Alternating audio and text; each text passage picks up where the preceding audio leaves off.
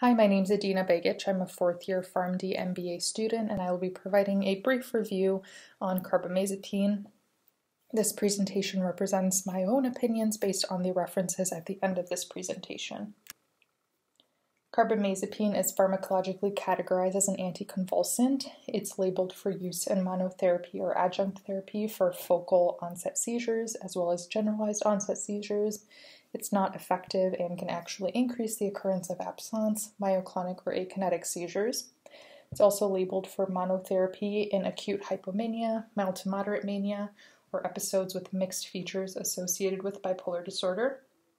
Finally, it can also be used for neuropathic pain, more specifically in trigeminal or glossopharyngeal neuralgia.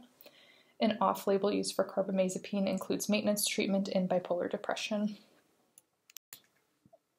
Carbamazepine has three major mechanisms of action that have been described. The first major mechanism is sodium channel blockade, which makes it effective as an anticonvulsant and may be helpful in subduing excessive painful stimuli. I will be going more in depth on this specific mechanism of action. Regardless of underlying etiology, all seizures involve an electrical disturbance in which a population of neurons rapidly and repetitively fires electrical signals. This electrical disturbance can be caused by 1, an excess in excitation by glutamate, 2, failure of inhibition by GABA, or 3, a combination of both of these factors. In addition to an imbalance of neurotransmitters, there are also neuronal mechanisms that are responsible for seizures. Instead of firing a single action potential, neurons may experience a paroxysmal depolarizing shift, which causes excessively prolonged and repetitive neuronal firing. This results in multiple action potentials being fired. As we can see in the image, there are multiple fiber tracts that run through our brain and connect neurons that are both adjacent and distal to each other. These electrical signals can run through these fiber tracts and recruit normal neurons to fire abnormally and result in that paroxysmal depolarizing shift. Most anti-epileptic drugs, including carbamazepine, work primarily by targeting neurotransmitter imbalance and more specifically by modulating increased excitation by glutamate. Glutamate is released by the presynaptic neuron, travels through the synapse, and binds to postsynaptic receptors. Once glutamate binds, sodium and calcium membrane channels open and allows sodium and calcium influx into the cell. This causes an increase in positive charge entering the cell and results in depolarization and transmission of an excitatory signal. Carbamazepine, which is represented by those red X's, works by preferentially binding to inactive or hyperpolarized sodium channels and preventing sodium entry into the neuron, which prevents depolarization and therefore prevents the electrical signal from being created or transmitted to the postsynaptic neuron. It is important to note that carbamazepine specifically binds to inactive sodium channels, which are much fewer in proportion compared to the open and closed conformation of sodium channels. Therefore, at treatment doses of carbamazepine, neural transmission at normal frequencies is relatively unaffected. The second major mechanism of action that carbamazepine exhibits is agonism of the GABA receptor. This allows entry of chloride into the cell and prevents the generation of an action potential. This mechanism is thought to be the reason why carbamazepine exhibits an anxiolytic effect and is useful in the treatment of bipolar depression and as a muscle relaxant. The third major mechanism that carbamazepine exhibits is increasing the concentration of serotonin at neuronal synapses, and this is thought to be useful in the treatment of neuropathic pain. In addition to these three primary mechanisms, carbamazepine is also found to have anticholinergic, antidiuretic, antimanic, antidepressant, and antiarrhythmic activity. Now that we've discussed the mechanism of action, I wanted to discuss the pharmacokinetics of the drug. Like many drugs, carbamazepine is absorbed from the GI tract, so anything affecting the physiology of the GI tract can affect the absorption of this drug. The volume of distribution of carbamazepine in adults is about 0.5 liters per kilo.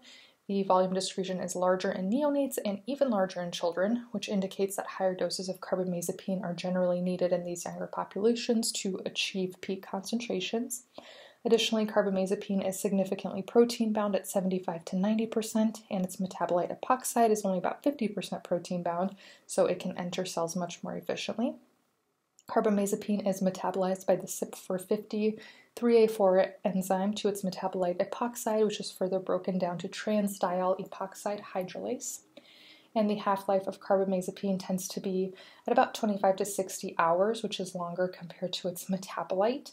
However, the elimination half-life does vary a bit as the drug does undergo autoinduction, which usually is completed at about 3 to 5 weeks after a fixed regimen. Carbamazepine does carry a couple of black box warnings.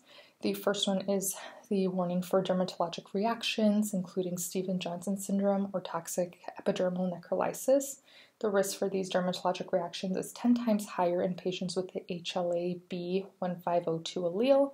This allele is mostly exclusively found in patients of Asian descent, so it's highly recommended that they undergo pharmacogenomic testing, and if they are found to be positive for this allele, that they should not be taking carbamazepine unless the benefit highly outweighs the risk. Additionally, carbamazepine carries a black box warning for the ability to cause aplastic anemia and agranulocytosis. Here I have listed some of the most common side effects for carbamazepine, including dizziness, drowsiness, nausea, vomiting, ataxia, constipation, pruritus, xerostomia, skin rash, blurred vision, and difficulty with speech. Some other more serious warnings to consider and carefully monitor when using the drug include blood dyscrasias, cardiac effects, CNS depression, hepatotoxicity, multi-organ hypersensitivity, and hyponatremia. These next three serious warnings are more prominent in the elderly population, including activation of latent psychosis, confusion, and agitation, and then we have renal toxicity and suicidal ideation. There are some important things to consider when prescribing, administering, and taking carbamazepine. It does cause low folate and low vitamin B2, B6, and B12 levels. It is considered a NIOSH hazardous drug, so an administration does require single gloving, and any manipulation of the drug requires double gloving, a gown, and should be done in a controlled device. Some interactions with carbamazepine include that it may cause a positive TCA screening. It does interact with some pregnancy tests, and it can lower the efficacy of hormonal contraceptives. Its use is contraindicated in the presence of bone marrow depression, use of MAOI within 14 days, and concomitant use with nifazodone or delaviridine. We have discussed special populations in which those dermatologic reactions are more prominent in patients patients from Asian descent, and the elderly population has that greater psychosis, confusion, and agitation risk. And then finally, this drug has been found to cross the placenta. It is teratogenic and has been shown to cause spina bifida, craniofacial defects, and cardiovascular malformations. Any patient who is taking carbamazepine is encouraged to register on the North American Anti-Epileptic Drug Pregnancy Registry. This drug has also been found in the breast milk. However, the use of carbamazepine, as is the case with most other drugs, is not a contraindication to breastfeeding, and infants should just be closely monitored for signs and symptoms of carbamazepine toxicity. Finally, monitoring of carbamazepine levels can be a good idea in the first few weeks of therapy before a patient reaches steady state. Serum concentrations are typically drawn before the next dose is due. Other things to monitor include platelets, iron, liver and renal function, sodium, glaucoma, sedation, and rash. As a general goal for epilepsy and bipolar disorder, serum concentrations should be between 4 to 12 micrograms per milliliter, and the toxic level is anything that reaches above 15 micrograms per milliliter. Here are the references that I used here for my presentation. Thank you so much for your time and attention. If you have any questions or comments, please feel free to email me at adina.begich@drake.edu. Thank you.